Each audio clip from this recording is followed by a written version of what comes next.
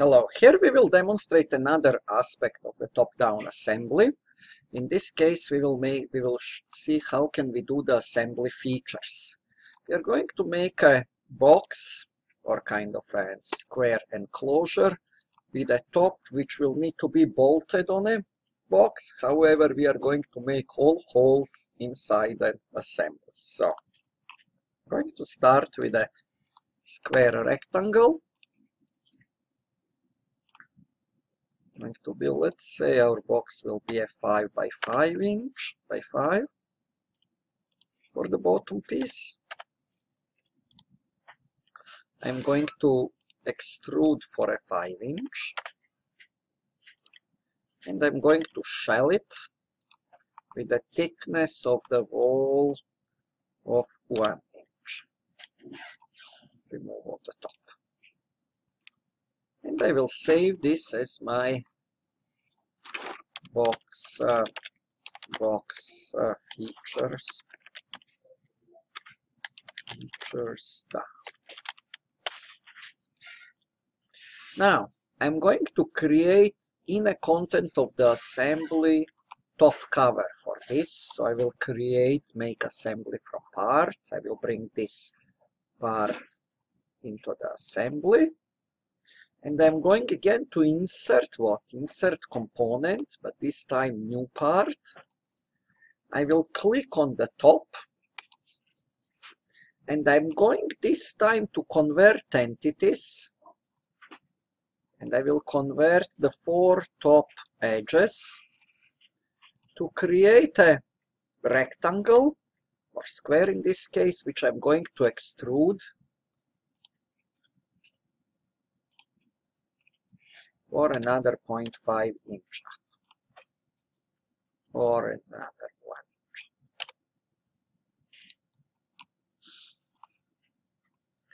So I have created the lid. I'm going to close this part, and I'm going to rename the part. I will call this one box features lid. And that box features lid is fixed by the in-place mate. Now, I want to make this part to be actually held together by the series of, let's say, 4 bolts. Of the 4 bolts. And those bolts, I want them to be, let's say, 1/4 inch bolt.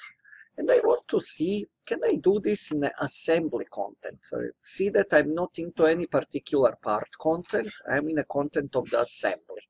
And actually it is possible to do this using the assembly features. If we see what we can do actually as an assembly features, we can create a whole series, we can create cuts, and we can do fillets and chamfers, which will propagate through multiple parts. We can specify if we want this feature to down propagate to a part file and become permanent part of the permanent feature of the part, or we want it just to stay as a separate configuration in a content of the assembly. So let's make the whole series for maybe 6 holes, so for 1 to 8 holes. So I'm going to click here. And I'm going to click on a whole series. And when we click the whole series, as you can see, we have this pane open and we can say to create a new hole. And then it will guide us through the steps to create the holes. So if we go assembly features, whole series, first we need to click the face onto which we want to make a hole, and that can be any face, and in our case it will be the top face. And I'm going to place the 4, let's say that I just make the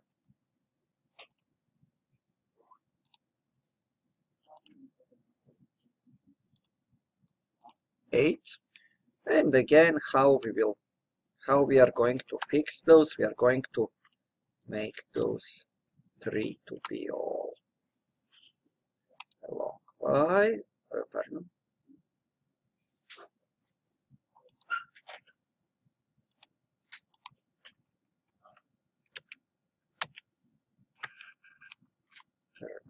quarters.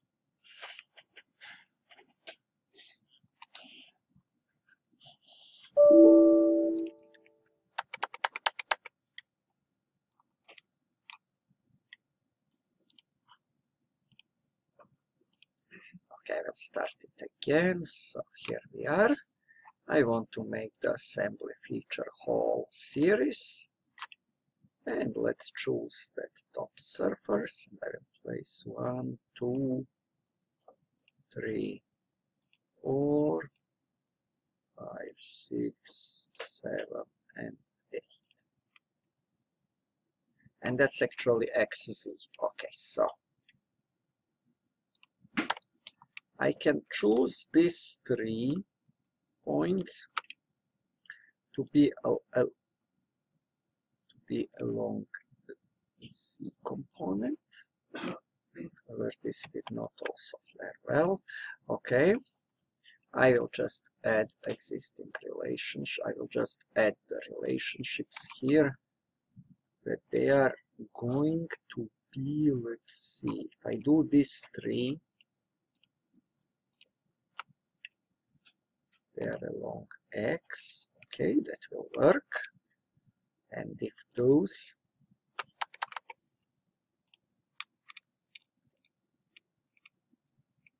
now I will add these 3 to be also along X. And I'm going to specify distance of one of them to be a 0.5. And I'm going to specify distance of this to be again 0.5. And I'm going to specify the distance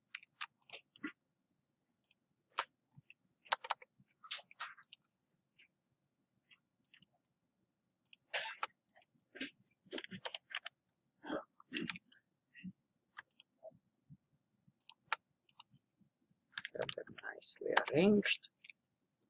And these 2 should also be along X. And should be a collinear with a midpoint. And this is a 2.5 actually. We can specify that this distance is a 2.5. And we only need to specify 0.5 and another 0.5 here.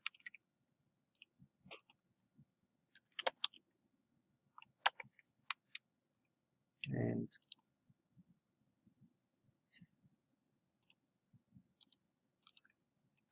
0.5 here and 0.5 there. Okay, now I'm done with the positioning of the holes. Well, actually I'm not yet. I will specify one more, that this distance is a 2.5, and I will make this 2, or I will just specify the distance at the bottom. We also, okay, now we position everything. Now we need to specify the hole, and that will be the next step.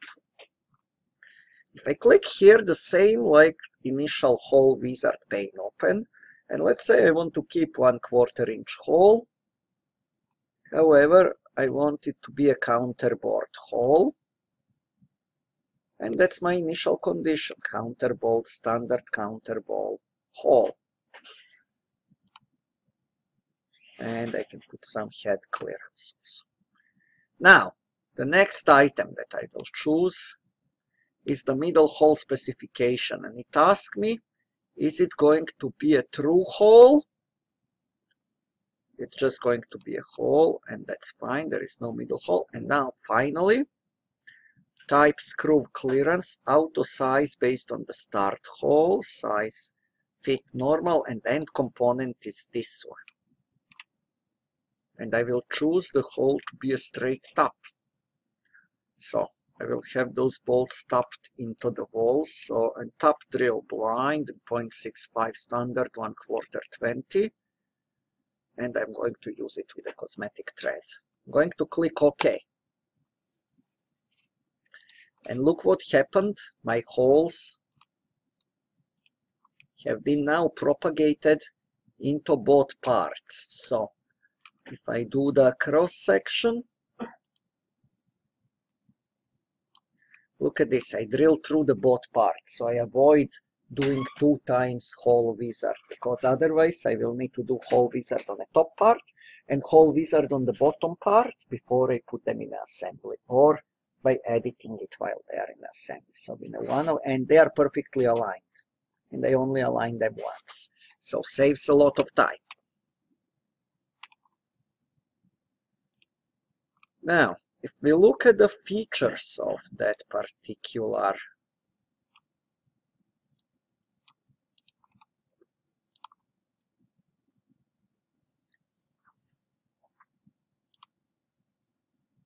create a new hole, specify out size, and it is there. Okay, and we have an end component. Okay, so that's all what we need here. We can always get here the help.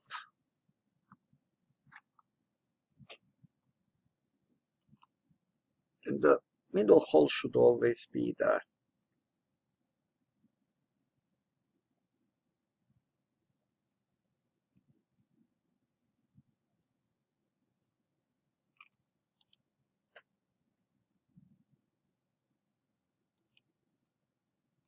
Middle parts property manager, yeah.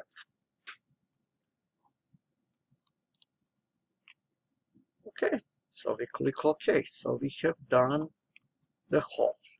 And let's say that we want now to make some pattern cut that will go through the center, but we want also it to be cut at the bottom and not the standard hole. So I'm going to make like the square pattern.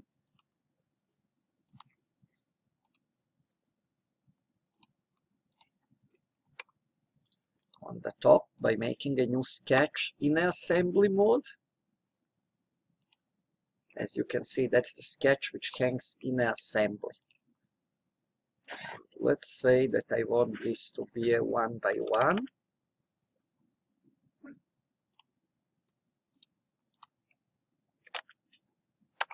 And I want it to center, so this will be like a 2.5. And vertical. And vertical of a 2.5. And I want this square hole to be both on the top and on the bottom, this square cut. So how I can do this? Which feature I will use? I will go back to an assembly mode, and I will, under assembly feature, I will choose one of the cuts, and obviously in this particular case, it will be which one? It will be the extruded cut. So I'm going to do extrude cut, and the direction is right, and I will say through all both, through all. And look what it does. It did it through all. Feature scope, all components or selected components. We can choose, if we have multiple components, we can choose which components that feature will affect. In this particular case, I will choose the all components, and I will click on the box propagate features to part. That way, when I save this part will also have that hole. It will not just be a configuration inside assembly. And look what I've got. I got hole done in both parts. Again, can save me tremendous amount of time and avoid possibilities of making mistakes, because you do it from the one and it just propagate through all of the parts. Very powerful technique when you start building your own product and assembly. Another interesting assembly feature that we have is the smart fastener. Okay, so SolidWorks toolbox. In order to use smart fastener, we need to have SolidWorks toolbox library and toolbox utility enaged.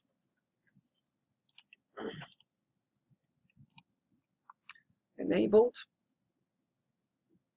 And now we can automatically populate this with a standard fastener.